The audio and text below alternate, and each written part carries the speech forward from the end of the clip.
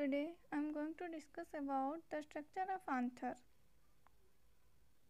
Structure of anther. Anther is a lobed structure present attached to the tip of the filament of the stamen.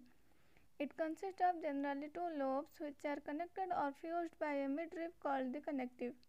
Each anther lobe contains two longitudinally running chambers called the microsporangia of pollen sacs.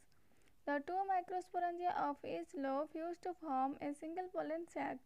The connective is a non-sporangial tissue and contains a single vascular bundle in continuation with that of the filament. This is the structure of anther.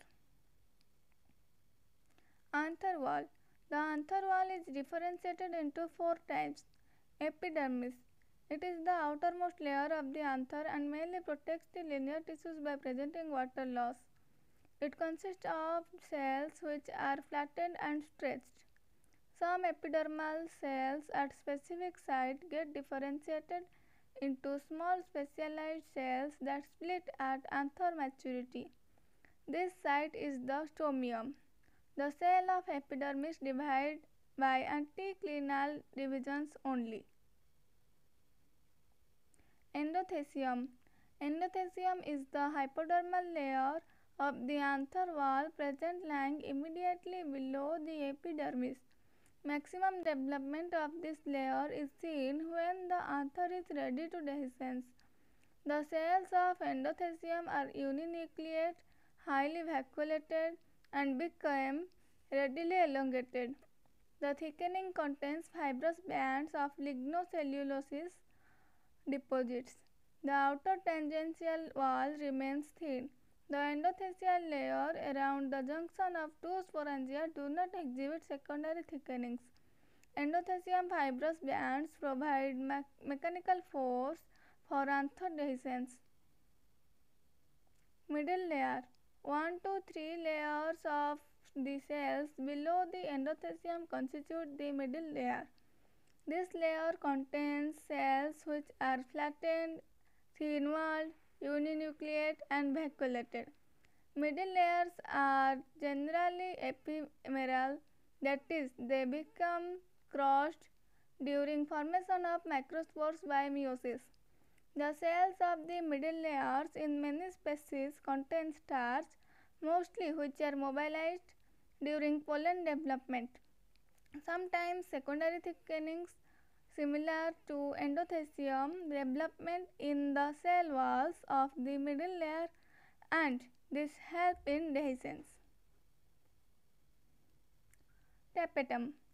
It is the innermost layer of the anther wall and surrounds the sporogenous tissues in all the four microsporogenesis.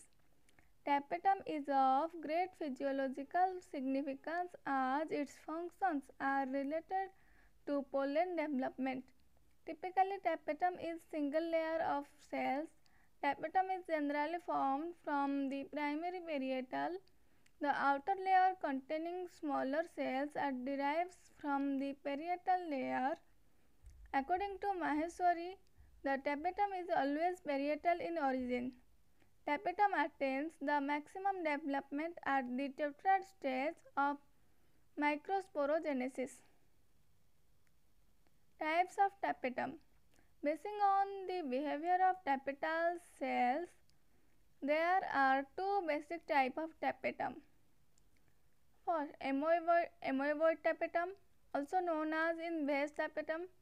Second is secretory tapetum, also known as parietal on glandular tapetum. Amoeboid tapetum. The type of tapetum which shows early breakdown of their inner and radial walls of cells and shows movement of the protoplast mass into the anther cavity is called amoeboid tapetum. These cells have high metabolic activity.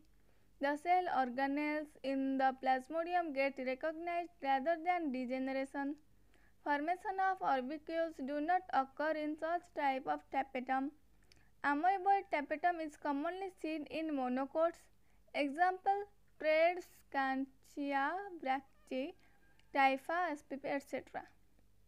Some members of Asteraceae in dicots. Secretory tapetum. This tapetum is characterized by no charge on the position of the constituted cell throughout the microspore development. The cells remain in their original position. These cells only degenerate at the time of pollen maturity.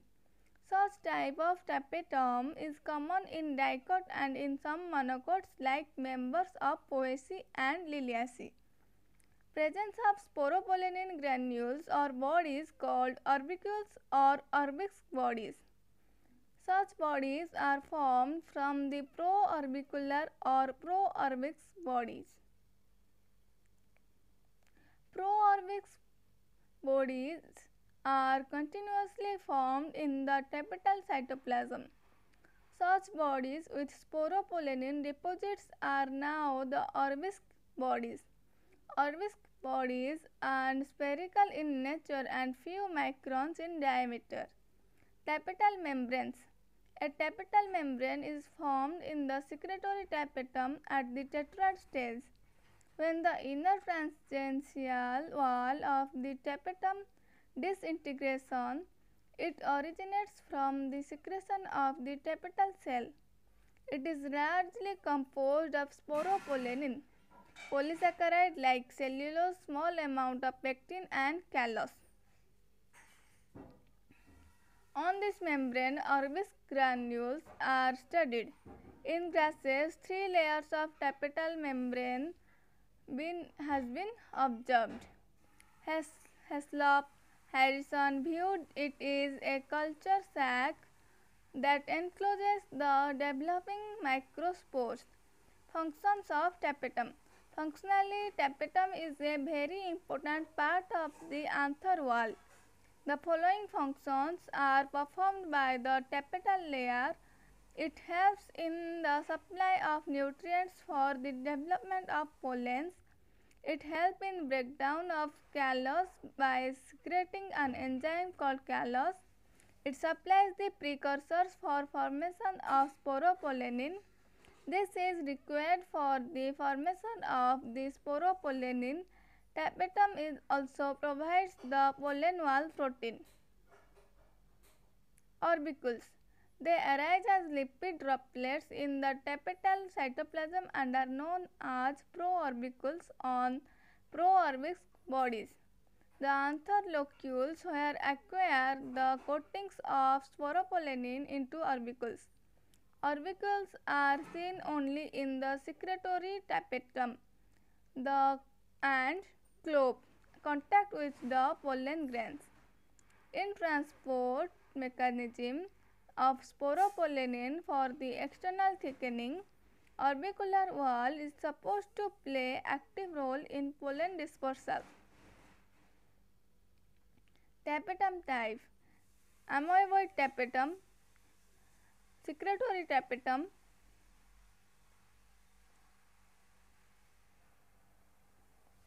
development of anther. The anther becomes differentiated to a 4-lobed structure with anther wall and microsporangia.